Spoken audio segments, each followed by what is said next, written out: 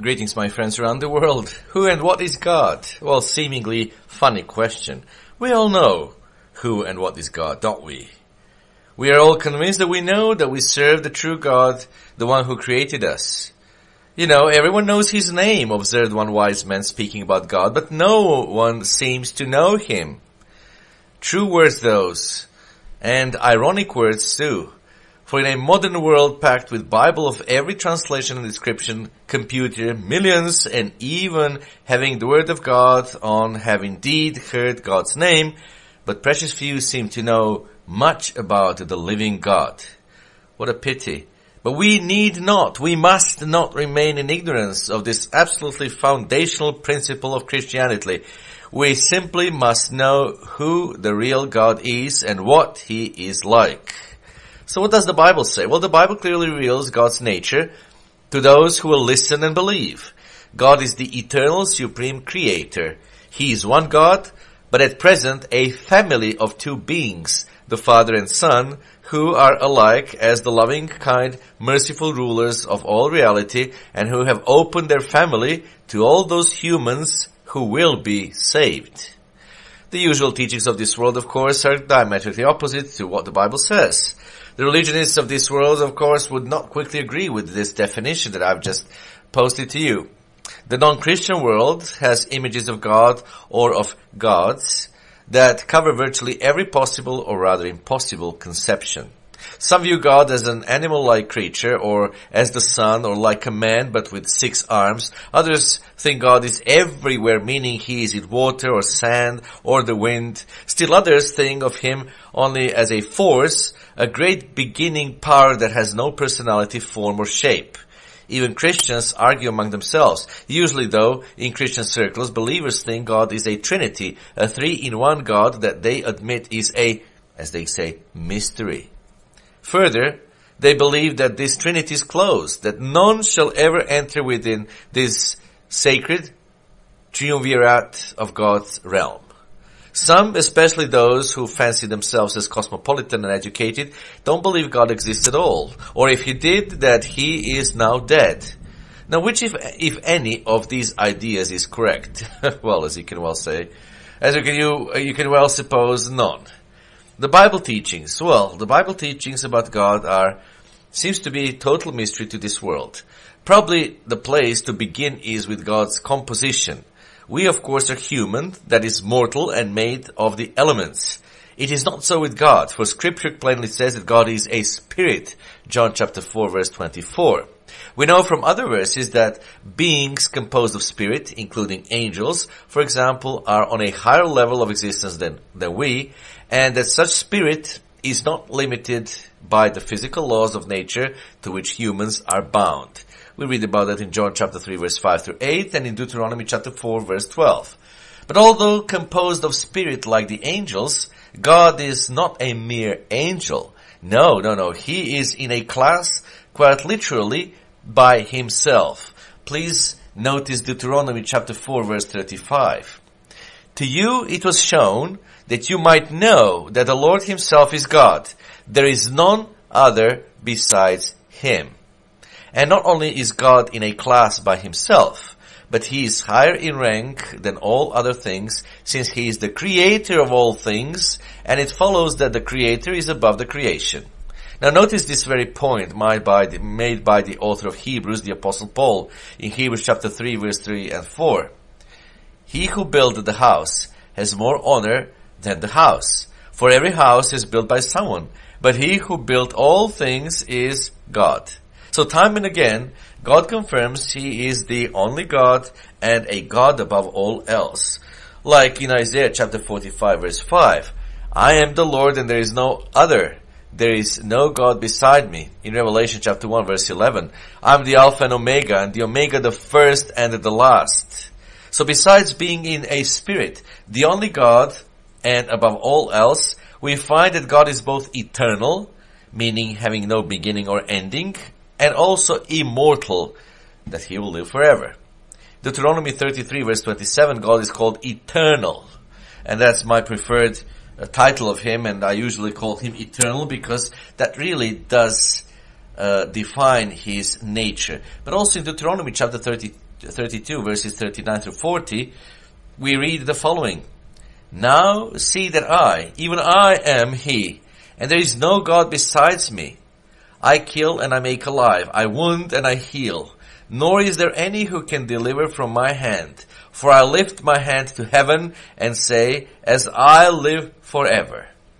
Now, of course, it is natural for humans to want to see God, or, if we cannot, to at least know what he looks like. Unless we can see at least a mental image of God, we cannot feel we know him. Yet Scripture, contrary to the beliefs of many, says plainly and pointedly that no one has seen God at any time. This is in the Gospel of John chapter 1 verse 18.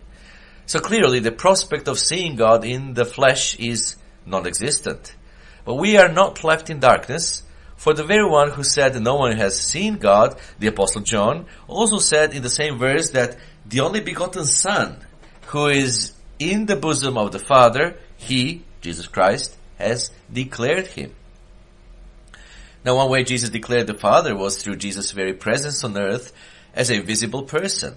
In response to Philip's request that he show us the Father, Jesus said in John chapter 14 verse 8 and 9, have I been with you so long, and yet you have not known me, Philip? He who has seen me has seen the Father. So how can you say, show us the Father? Now we know from this verse, and many others, such as Genesis 1:27, that the Father resembles human form, although he, like Jesus Christ pictured in Revelation chapter 1 verses 13 through 16, is glorified in flaming brilliance, with hair white as snow, eyes like a flame of fire, with feet like fine brass, and if refined in a furnace, and his face like the sun shining in its strength. Well, of course that God is no rock or fish. He is no washed out, pale stone statue dead on an altar without any life whatsoever except for moss clinging to it through the centuries. He is like the sun while retaining the general features found in humans. Yet, such powerful, brilliant, eternal, immortal, omnipotent being would be but a terror to us, to us all, if such a one were evil and wicked, a spiritual despot who wreaked havoc through the universe and only made humans to torment or to provide entertainment for his own fiendish schemes. But our God is no such a God. No, he is the very opposite of that worrisome picture, so much so that John, unable to find stronger words to describe God's goodness, says merely, God is love, in 1 John chapter 4 verse 8. Love then, and love as an outgoing concern for others, is God's greatest single attribute, his greatest quality. Yet it is not God's only character quality, for as the Bible shows, he is also full of joy, peace, long-suffering, kindness, goodness, faithfulness, gentleness, self-control, the fruits of his Spirit, as are delineated in Galatians chapter 5 verse 22 and 23. And even that is not all, for it would require many more pages to quote verse after verse describing all God's attributes, God's loving forgiveness and mercy, his power, his zeal, his eternal, positive, immortal, immutable, unstoppable greatness. Yes, friends, our God is a good God, filled only with the desire to do good for us. He would never hurt us. No, he would die before he hurt you, and in fact he has. Read about it in John chapter 3 verse 16. In the face of such great news about God, it is hard to imagine what could be said further, but the best is yet to come. And that best is this: God is a family you can enter as a full member and child. The fact that God is his family should not have eluded so many professing Christians for so long. The scriptures abound with references to God the Father and God the Son. Yet most have simply chosen the plain meaning of these verses and instead interpret such words as merely symbolic. A great block to understanding that God is a family is found in the common misconceptions about the Holy Spirit, misnamed Holy Ghost, being a person. Such a non-biblical belief must be handled in detail elsewhere, but suffice it to say that such a belief chokes out the truth about the God family by adding a third person to the Godhead who has no assigned role as father or son, and hence does not fit the family scheme, and thus diverts one's understanding from it as it is revealed in the Bible, and also creates the familiar closed Trinity that so many Christians believe in. Such a belief contradicts the greatest truth of God, that you and I can enter the God family as full members, on the God level, and thus very God ourselves, under the authority of the Father and Son. This incredible truth is plain. It is the plain teaching of God's Word in John 1 verse 11 and verse 12, in 2 Corinthians chapter 6 verse 17 and 18, in Galatians chapter 4 verses 5 through 7, in Romans chapter 8 verse 14 through 17, 1 Corinthians chapter 15 verse 35 through 55, and the Gospel of John chapter 17 verse 20 through 26. Although this is a large subject, it helps comprehension to remember or even memorize a few key verses. John 4:24 shows God is a spirit being. Isaiah 45:5 shows God is the only God. John 1:18 reveals that no one has seen God, but that the Son has declared Him. Revelation 1 verses 13 through 16 describes God's glorified body that shines with tremendous brilliance. John chapter 1 verse 11 and 12 conveys the astounding truth that we can enter the God family. In conclusion, friends, yes, this world knows God's name, but does not know Him. But those who will hear and believe the simple but exciting truth that, flood from His Word can know both His name and who and what He is. In one plain and simple definition, dear friends, God is a family that can receive an innumerable number of new members. That is actually the plan of salvation for whole humankind. That's actually the greatest mystery, it seems, that this tragic world, which is coming to an end very soon, has never understood. Until next time, be excited, friends. We were all born with the same destiny, to become God's children, to become God ourselves, so that we can, under God's authority, populate the whole universe and make it alive. And that is why we read in Romans chapter 1 that the whole creation is groaning and waiting eagerly for the appearance of the sons of God. Well, we can become sons of God only if we are born of God. And we can be born of God only if we grow in grace and knowledge, led by the Holy Spirit in the meantime while we are still in this flesh. What an exciting, what a wonderful news to know, brethren. What a wonderful and beautiful good news in this dying world. No, there will be no apocalyptic end of this world. God has not created this world to end it.